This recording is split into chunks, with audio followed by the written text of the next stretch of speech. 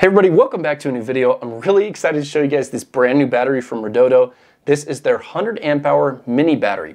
Now they call it the mini battery because it's about 35% smaller than their standard 100 amp hour battery, but it still packs the same capacity. For example, this is a little bit more narrow, it's a little bit less deep, and it's just a tad bit higher, but it still has 100 amp hour capacity inside.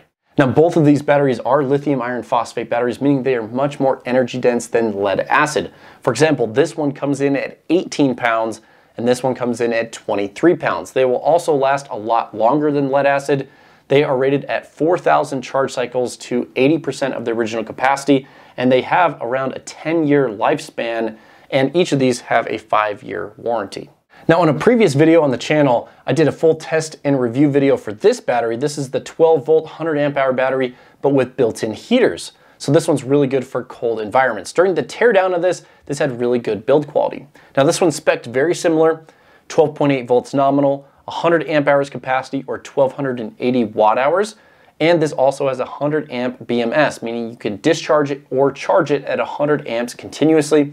You can also connect this together in series for up to 4 batteries or 48 volts. Now Redodo has excellent pricing. This battery is currently marked at $329 on their website, and I do have a 5% discount code that they've provided for you guys, my viewers, and if you apply that discount code, you can pick this up for 24 cents per watt hour.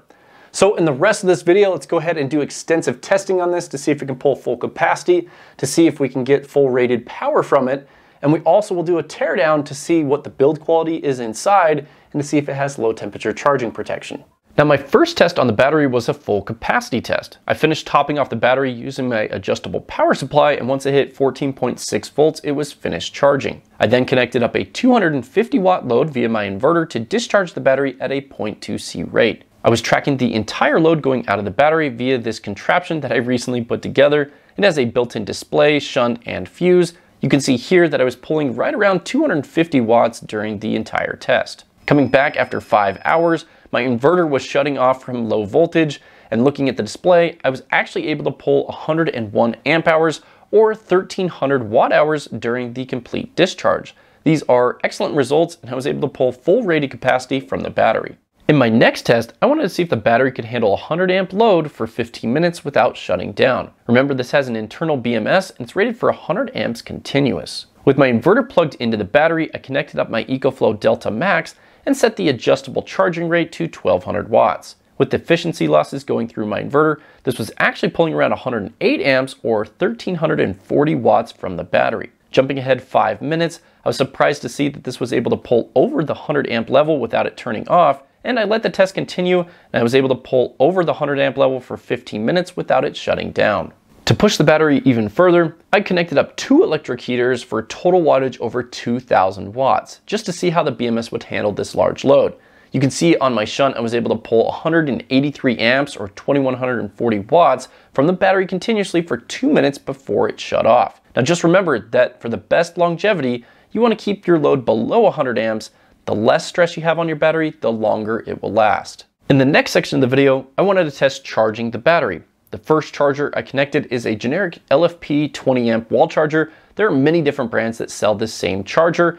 This one comes with 2 small alligator clips. You can see on this particular model, it puts out the full 20 amps, and charging at this speed, you'll charge the battery in about 5 hours. If you want to charge a bit faster, you can also pick up this Ames battery charger. This one is fully adjustable via a screw on the back of the charger, which adjusts the charging amperage. You can charge at any speed between 20 amps and 80 amps. It's nice to be able to adjust the charging amperage. I have found this charger very useful since I have different sized batteries that I use daily. Now during all my charging tests on this battery, I didn't notice any weird bugs with the battery or the BMS. Okay, so now that we finished all the testing on the battery, in the next section of the video, I want to do a teardown to see the build quality inside and to verify if this has low temperature charging protection.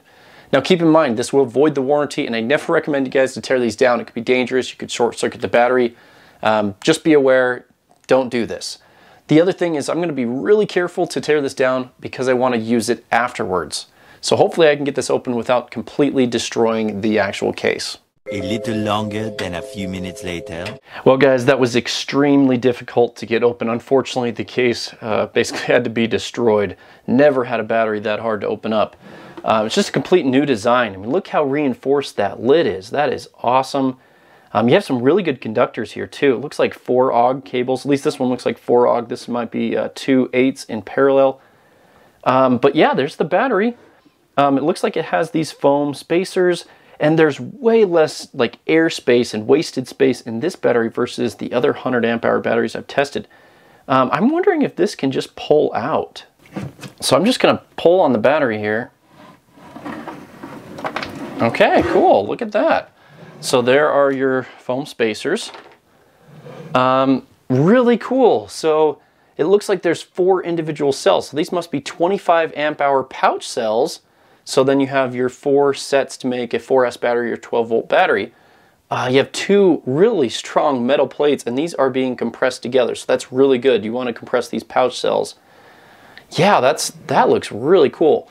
You have your BMS on top. This is supposed to be a 100 amp BMS. Looks like you have a high temperature sensor here. Looks like you possibly have another high temperature sensor underneath the plate on the BMS. I do not see any low temperature sensors though, so I don't think this has low temperature charging protection. Okay, so what I want to do is test this sensor here to see if it'll stop charging the battery when it gets hot. So I have my adjustable power supply putting 5 amps into the battery. You can see it's connected to the main positive and negative, and right here I have a heat gun. So I'm going to turn this on and I'm going to put heat onto this sensor. We're going to see if that 5 amps stops charging. So let's go ahead and turn this on.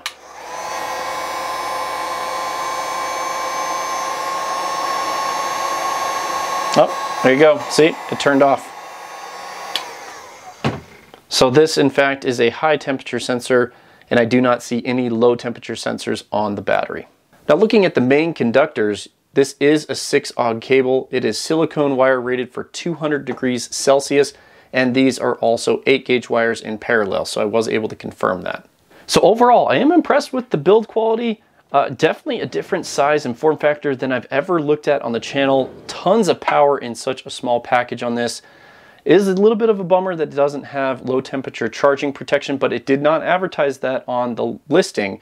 I just wanted to make sure. So let's go ahead and get this put back into the case, and then we'll wrap up the video. First off, this is definitely the smallest 100 amp hour battery that I've tested on the channel. 35% smaller, yet we still were able to pull full capacity, 101 amp hours.